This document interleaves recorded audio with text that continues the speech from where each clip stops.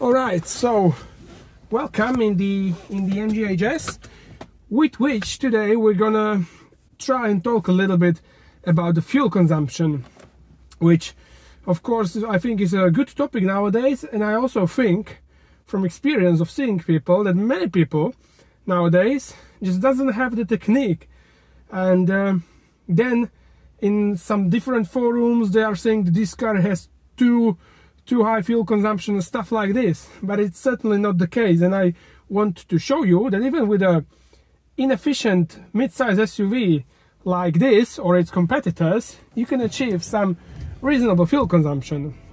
Now, the first thing I want to say is that the MGHS, maybe comparing to some top-notch competitors like the VW and stuff, doesn't have all of the technologies as the competitors. Doesn't have the cylinder deactivation like the VW engine, or it doesn't have in the automatic transmission variant, it doesn't have coming to the lights in the neutral mode, and saving fuel this way. So yeah, but anyway, let's start. We have a cold engine, completely cold engine, and cold tires. They're only 6 degrees Celsius. So I would say probably the first thing that is very important with the eco driving is to be very smooth with the accelerator pedal, and yeah, very smooth, and also thinking a lot about the situation ahead of you. So, and also braking as least as possible. So for example, here now I don't know what this guy ahead of me is doing, but yeah, trying to be very consistent and trying to drive without unneeded braking. So yeah, that's definitely very important.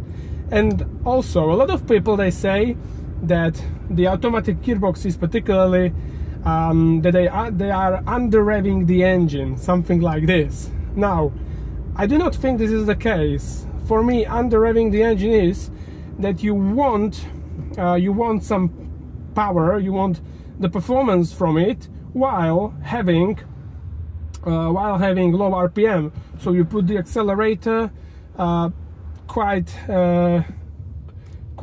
deep down, and you won't load from the engine when you're having low RPM. But when you're really accelerating in a very sensitive way, it's not bad for the engine. So yeah, that's also another thing. So as I'm saying, trying to be as fluent as possible, braking as least as possible is definitely the case in the city, and trying to predict the situation, looking very far ahead, knowing what's going on around you. So that's very important. Also keeping the distance. Another thing that loads of people are doing very wrong in the city is when you're moving in a traffic jam. Wow, that's Opel Speedster, that's very cool. Wow. So when you're moving in a traffic jam, they simply move when the car ahead of them moves, but that's very wrong. One thing is that it's slowing down the traffic jam even more, and another thing is that you still have to stop and go, and this way you're wasting a lot of fuel as well, and making the fuel consumption much higher. So really it makes sense to give the car ahead of you some maybe 10-15 meters range in between you, and then you start moving, and you move very slowly. You do not want to accelerate that you're suddenly up his ass. So that's very important. Of course, also now when I'm talking, it's a little bit harder to concentrate on the eco driving, but I'll try to do my best. I just want to show you that even with a car that has a usual fuel consumption of 8 point something liters, it is possible to drive average on around 6 liters. Now I have to say, this car with the manual transmission is really, I think, a better option, if you ask me, than the automatic I had a few weeks ago, because of course with the manual you have control over the vehicle, and the automatic wasn't behaving in the best way. It was revving the engine quite high up, it wouldn't let you change the gear. It didn't even have manual mode, so you can operate when you change the gear. So in this regard, it wasn't the best. It wasn't the best transmission, yes. And with the manual, of course, you change whenever you want. You can feel the vehicle, and also the gearing on this car. It's reasonably long geared. It's not short geared for performance, but more for efficiency, and that is a good thing. I was immediately able to achieve lower consumption in the city than I was with the automatic transmission. So now when I picked the car up, I could drive in the city for 7 liters, under 7 liters. With the automatic car, I wasn't able to do that. I was driving for 8.5 liters in the city.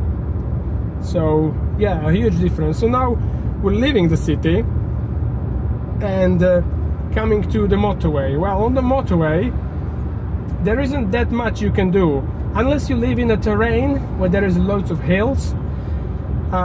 So then on these hills you can actually put it into the neutral and go down the hill on neutral, as I have a few hills like that on the other way, on the way here.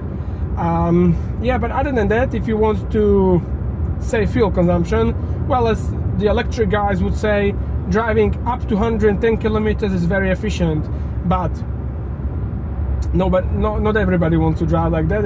And of course, when you have time, you can drive at 110 and save fuel, of course, it's very logical. But when you don't, there are still small things that I do. So I try to take the tow from the trucks, and that's also lowering the fuel consumption, particularly when you're going up the hill. So when you're going up the hill, you just cross into the slower lane, take the tow from the truck, and that helps you accelerate much more easy. So that's maybe one thing. And then with the absolute ECORUN, as when you have time, yeah, you can try and drive behind the truck, but it's gonna take you forever to get into your destination. But if you have time, you can drive behind the truck in the tow, and the fuel consumption will be ridiculously low, even with a car like this. Maybe the only very small detail, you must be a little bit of a, maybe let's say a little bit arrogant driver, but try to take the corners like on a racetrack, so shortening the apexes on the motorway, shortening the corners and then shortening the distance. So then you make less distance, and that also can help your fuel consumption, as I do sometimes, yes. So yeah, and I'll talk to you again on some B roads, because that's where you can really do a lot of good for the car. Okay guys, so we've just come down from the motorway, where I pushed, I went a little bit fast, 140, 150. I even got fined, unluckily. But so yeah, okay, but the consumption now is maybe not the most efficient, and thanks to that, because I wanted to fast forward to this bit, so it's now 8.5. But let's see how we can put this down. So let's continue the video. One thing I wanted to say also is, if you have a short geared car, short gear ratios, don't be worried about crossing gears. So you can go from 1 to 3, from 3 to 5. If you rev the engine a little bit high up and then you put it into a higher gear, if you have a low geared car, because it doesn't really make sense to go through all of the gears if there is a fall of RPM about 500 RPM. So yeah, so that's it. And now on the B roads, of course, what helps the car is that you're going significantly slower than on the motorway. So you're doing 90, 100, 110, which is ideal for the efficiency. And here on the B roads, if you have a surface that has a lot of hills and stuff, you can use a lot of driving, a lot of gliding in the neutral, and that of course makes the average consumption much higher. Or if the hill is steep enough, you can leave the car in the gear, and when it's in the gear, the engine doesn't consume any fuel. So that's even a more efficient way than putting it into neutral. But if you have a hill that is followed by climbing up, then it is a good idea to just leave it in the neutral, get a little bit more speed, that then helps you going up the hill. So here, for example, if you can see, now we're going down the hill, so I'm now putting it into neutral, because then it's going to be a way up the hill. So just like this, of course, you might, depending on the angle of the hill, you might lose a little bit of speed or not, but still it helps you. So now we're going down to the absolute bottom of the valley, and now I can put it into 6th gear, and yeah, now it's going to be the uphill section. So I didn't get the speed as much as I could, so I'm not going to accelerate. I'm going to just keep my foot in one position on the throttle and go like this. So 90 kilometers going up the hill is very okay. We're in 6th gear, 2000 RPM. You do not want to put your foot more flat with the accelerator, because then of course the consumption will go up. So just very steady, wait for it. And now when you're again on top of the hill, which is followed again by the decline section, this is not very big decline, but you can again put it into neutral and just glide towards the village that is upcoming. And then of course it's going to help again with the fuel consumption. So this is the sort of technique, and it makes sense of course with the petrol cars, but also it makes sense with the electric cars. And you actually, if you want to get the best out of electric car in terms of range, you really need to know how to drive efficiently, because if you don't know, then you're going to be really disappointed with the range of the car, really. So it's good to learn.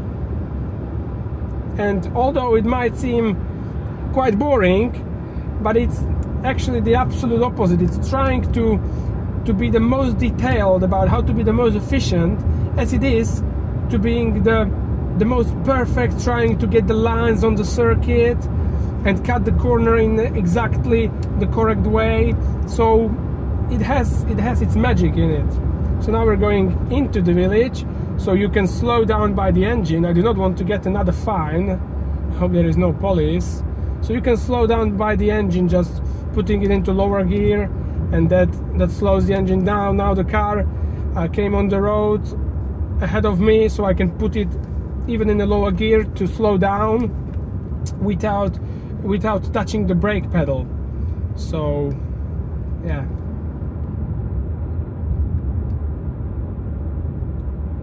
So and already after these few kilometers, the consumption went down to 8.4 from 8.6. So that's a good sign. Okay, so this was very unexpected. You see, I didn't keep the correct distance as I was talking to you, and now I had to brake with the brake pedal.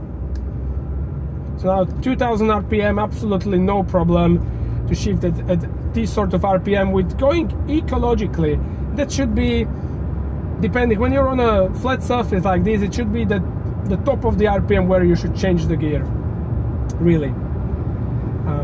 So yeah, now many people might be worried that when you drive economically most of the time, you're gonna make it tough for the engine, you're gonna make it bad for the engine from long term. But really, a good driver knows that he can drive economically, and then on some good bits of road he drives fast and gives the engine a little bit of a Italian tune-up, you know, a little bit of Italian cleaning of the valve. So me personally, I don't see it as a negative thing to drive ecologically. Now again, a little bit down the hill, so let's use this, and yes, nice. And as you're driving ecologically, many times you find out, you can look at the country, how beautiful it is, and just enjoy the music, enjoy the talk. Well, not really the talking, because when you're talking, the concentration is otherwise going away into other things, then you should be concentrating on the road and being the most efficient as you can be. So